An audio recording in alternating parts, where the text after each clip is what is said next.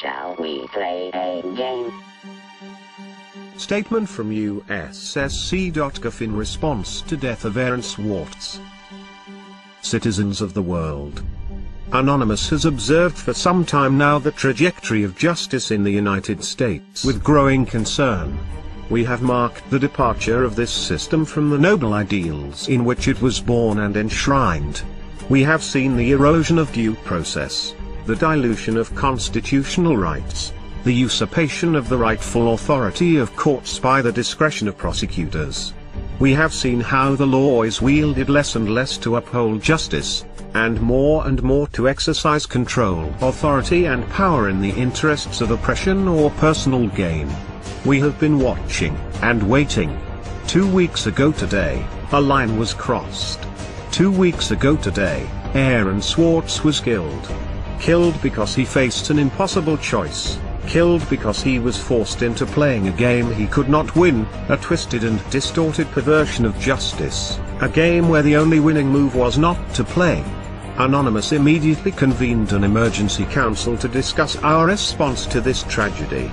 After much heavy-hearted discussion, the decision was upheld to engage the United States Department of Justice and its associated executive branches in a game of a similar nature, a game in which the only winning move is not to play. It hasn't learned. Is Earn going to make it play itself?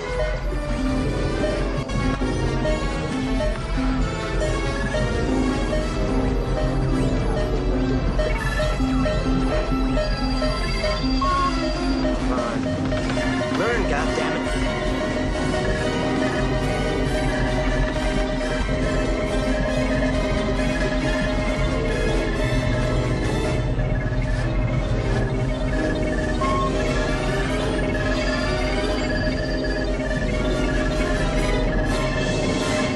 Greetings, Professor Falcon. Strange game. The only winning move is not to play. How about a nice game of chess? Last year the Federal Bureau of Investigation reveled in porcine glee at its successful infiltration of certain elements of Anonymous. This infiltration was achieved through the use of the same tactics which led to Aaron Swartz's death. It would not have been possible were it not for the power of federal prosecutors to thoroughly destroy the lives of any hacktivists they apprehend through the very real threat of highly disproportionate sentencing. As a result of the FBI's infiltration and entrapment tactics, several more of our brethren now face similar disproportionate persecution.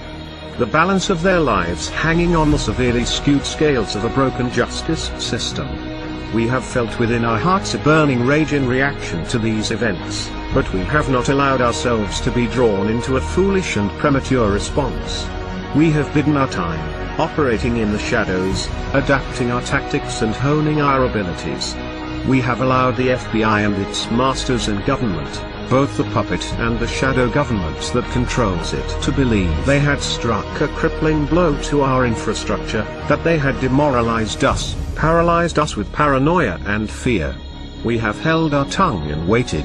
With Aaron's death we can wait no longer.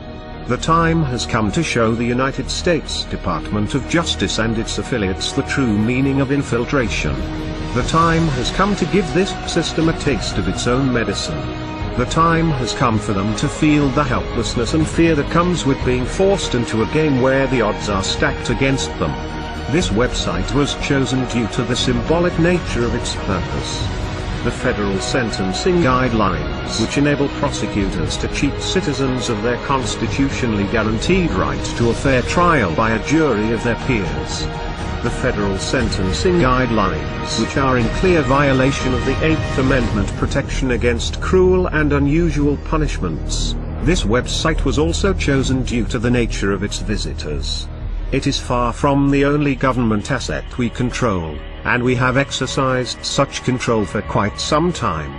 There has been a lot fuss recently in the technological media regarding such operations as Red October, the widespread use of vulnerable browsers and the availability of zero-day exploits for these browsers and their plugins. None of this comes of course as any surprise to us, but it is perhaps good that those within the information security industry are making the extent of these threats more widely understood. Still, there is nothing quite as educational as a well-conducted demonstration.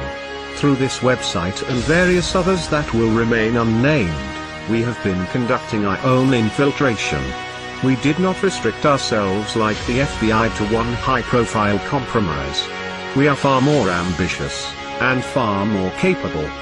Over the last 2 weeks we have wound down this operation, removed all traces of leakware from the compromised systems, and taken down the injection apparatus used to detect and exploit vulnerable machines.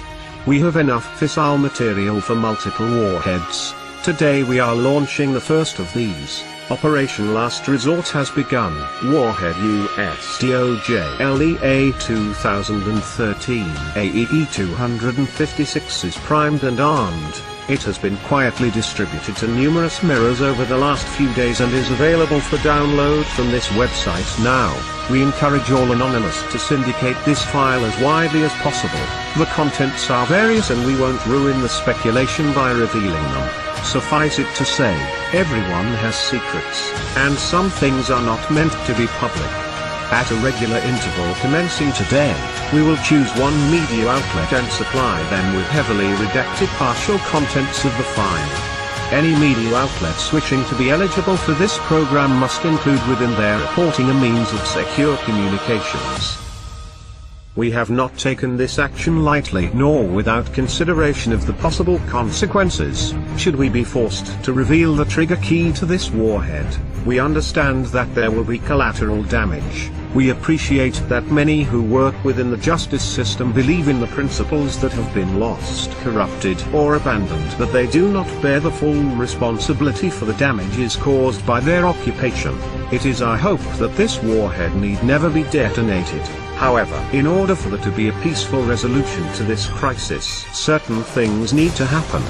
There must be reform of outdated and poorly envisioned legislation written to be so broadly applied as to make a felony crime out of violation of terms of service, creating in effect vast swathes of crimes and allowing for selective punishment. There must be reform of mandatory minimum sentencing.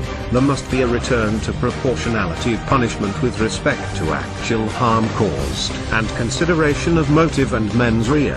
The inalienable right to a presumption of innocence and the recourse to trial and possibility of exoneration must be returned to its sacred status and not gambled away by pre-trial bargaining in the face of overwhelming sentences, unaffordable justice and disfavorable odds. Laws must be upheld unselectively and not used as a weapon of government to make examples of those it deems threatening to its power. For good reason the statue of Lady Justice is blindfolded. No more should her innocence be besmirched, her scales tipped, nor her sword hand-guided. Furthermore, there must be a solemn commitment to freedom of the internet, this last great common space of humanity, and to the common ownership of information to further the common good. We do not expect to be negotiated with, we do not desire to be negotiated with. We understand that due to the actions we take, we exclude ourselves from the system within which solutions are found. There are others who serve that purpose. People far more respectable than us. People whose voices emerge from the light and not the shadows. These voices are already making clear the reforms that have been necessary for some time and are outright required now.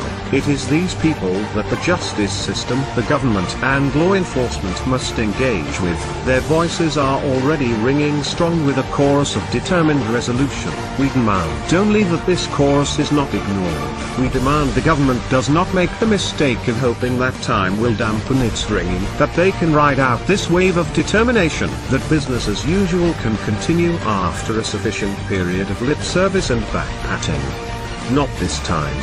This time there will be change, or there will be chaos.